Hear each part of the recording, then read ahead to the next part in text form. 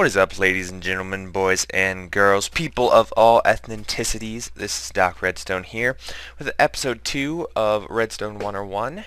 And today we're going to be talking about logical gates and their uses. So anyway, first thing we got here is an input gate, and it's just the simplest of gates, but it's probably a good starting point. So basically, just a lever connected to some redstone dust connected to a redstone lamp. And so as you can see here, flicking it on turns on the lamp, flicking it off turns off the lamp. Simple enough. So next we're going to go to a bit more complicated gate, and it's called a NOT gate, and it's kind of like the troll gate, and it's basically an inverter. So as you can see, this red lever is off and this torch is on, so this is actually on. So it does the opposite of what the lever is. So now the lever's on, but that's off. And now it's off, but that's on. So it's just kind of like a troll gate to describe it a bit better. Here we have an OR gate, and we go ahead and flip either one of these levers and it turns it on. If you flip both of them, nothing happens. So basically, an OR gate is a gate where the output is on when at least one of these two inputs is on. And actually it could be more. It could have an input here, input on the top, input underneath. It could have a total of 5 inputs. One of them needs to be this. So 5 inputs, and as long as one of them is on, this output right here will be on. Then next we have an XOR gate. And this gate I used to think was actually entirely pointless, but it's actually a very impressive gate. And an XOR gate is a gate which activates inputs differently. I guess the best way I can do that is showing you. So as you can see, we have 2 levers here, and normally if we'd have 2 levers connected to the same wire, and I'd have a redstone lamp right here, if I ticked one of these like so, you can see this is on, and tick it again and it stays on, and so these two interfere with each other.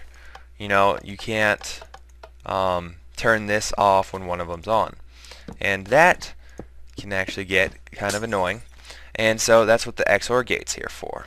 So as you can see, this redstone lamp is on, and if I flip this lever right here, it's off, and then I can flip this one and it's on, flip this one, it's off, off, on, etc. So basically these 2 levers will never interfere with each other, and I have some examples on some of these gates that may be more confusing later on and why you would actually want to use them, so we'll go ahead and we'll look at those in a bit. Next we have a rapid pulsar, and I've already showed you guys this design the other day, and here's the one you guys saw. And as you can see, just launches stuff like no tomorrow, and I just turn off drops. And this one, just a similar design, but or same thing, different design. If I go ahead and break it, oh come on now, this design is not reliable. There we go.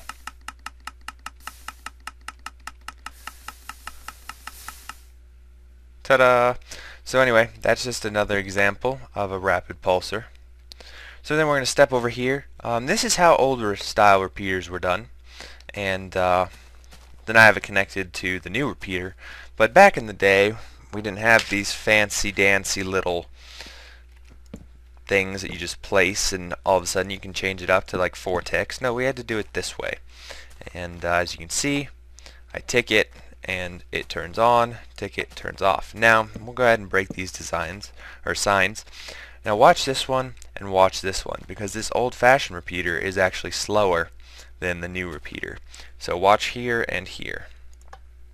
And as you can see, this one actually turns on first before this one, because this one uses 2 torch ticks and this one only uses a 1 tick, so it's actually 1/10 of a second quicker, which actually, once again if you watch, makes a noticeable difference. You can actually see this one turn on first.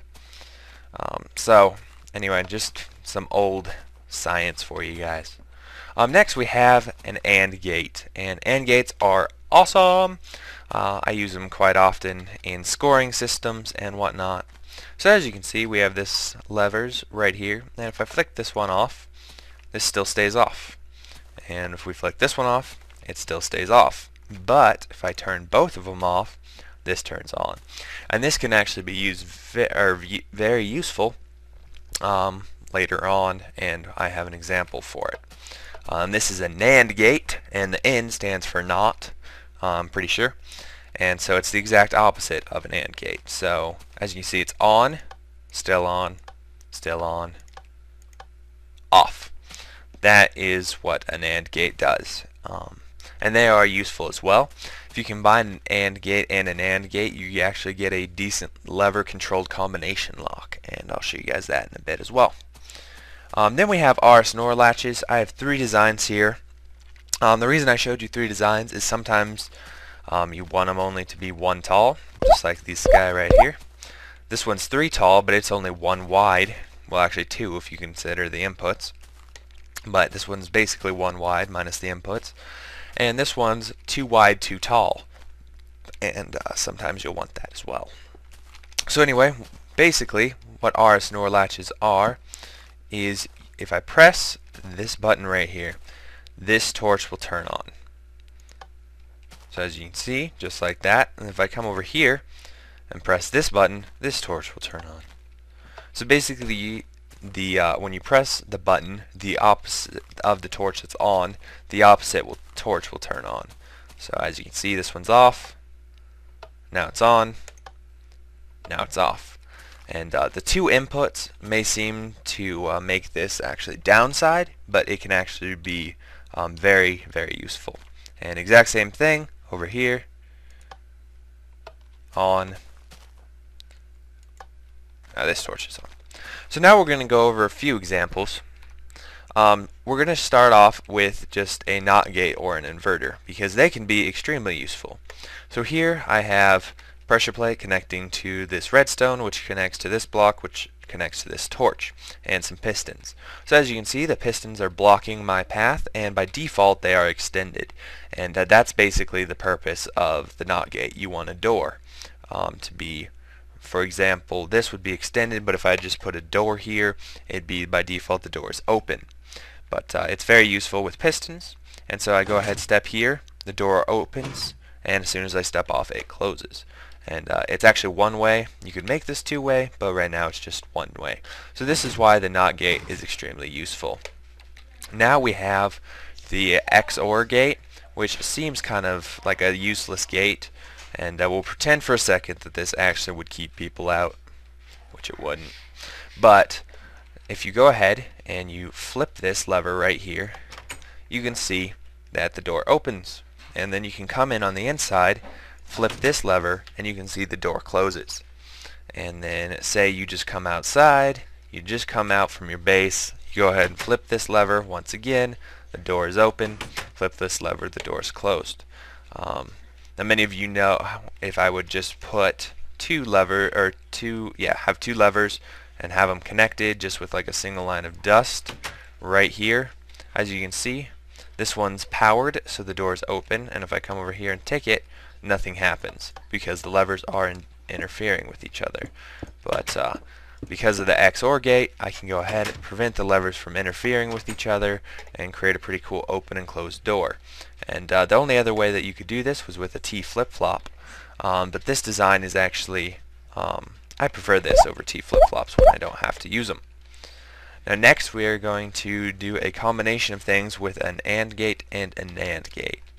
Now here we have 5 levers, and we have a redstone lamp. As you can see, if I go ahead and just flip all these levers like so, nothing happens. But if I flip the levers in a secret combination that I think I don't remember, there we go, then you can see that the torch turns on. But as soon as I flip anyone that's not part of that combination, then it will go ahead and turn off the torch. And basically we just have right here these 3 torches operate as an AND gate, and the 2 blocks that don't have torches are a NAND gate, and that's how this works. Finally, we have the RS NOR latch design combined with, of course, the NOT gate design. And you may wonder why you'd want to use an RS NOR latch. Well, this is why. So I step over this pressure plate right here, and this door is staying open no matter how many times. The door is always open, and if I walk over it again, no matter how many times I walk over it, nothing will happen. I can walk over it countless times, nothing happens. But as soon as I come through, step on the other pressure plate, you can see the door will close. And then as many times as I step over this one, nothing happens. And so it's another nice one-way door design. As you can see, step, it stays open, lets me get through, step, and close. So that's what our snore latch is good for. So anyway, these are just some basic gates, and now you guys are mediocre in Redstone after watching this video, I hope, and I'll keep putting these out until you guys can get to the advanced level. So anyway, this has been Doc Redstone. Thank you all for watching. Like always, rate, comment, subscribe. Thanks y'all. Peace out.